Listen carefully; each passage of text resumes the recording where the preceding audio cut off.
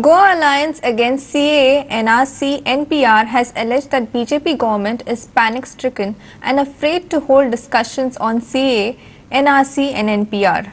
The organization also slammed NRI Commissioner and BJP General Secretary Narendra Savaikar for trying to instill fear of the police in those who are expressing their opinions. The alliance condemned the government, terming it oppressive. Mapsekars and Sahyog NGO had planned a rally on 18 January to protest against CAA, NRC and NPR. The rally was also supported by GAC-NN. Mapsa police had given permission to this rally.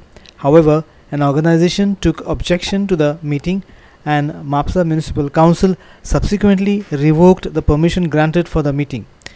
GAC-NN has alleged that this is a move to snatch freedom of speech from the people. A delegation of Alliance Against CAA, NRC, NPA today went to Mapsa and gave its memorandum protesting and putting ahead objection to the action of Mapsa Municipal Council in denying the freedom of expression to the people who wanted to put up their view before the public of Mapsa. When our delegation spoke to Deputy Collector, he said that since MMC and police had withdrawn their permissions, he had to withdraw his permission.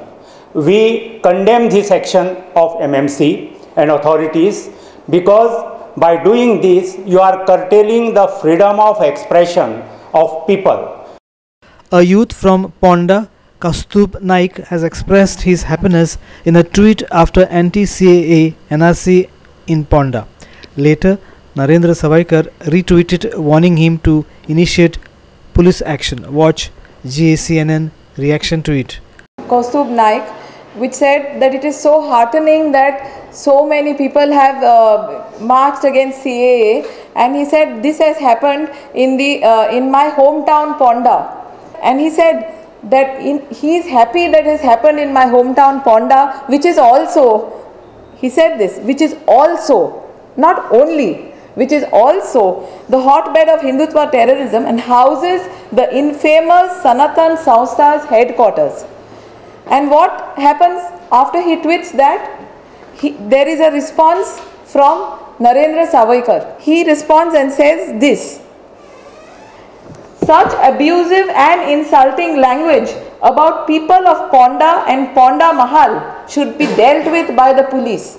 This is nothing but an indirect, but a threat.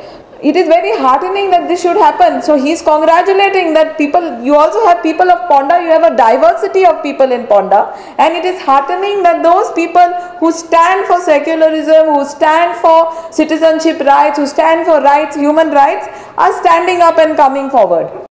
Our video journalist Irshad Sheikh from Panji.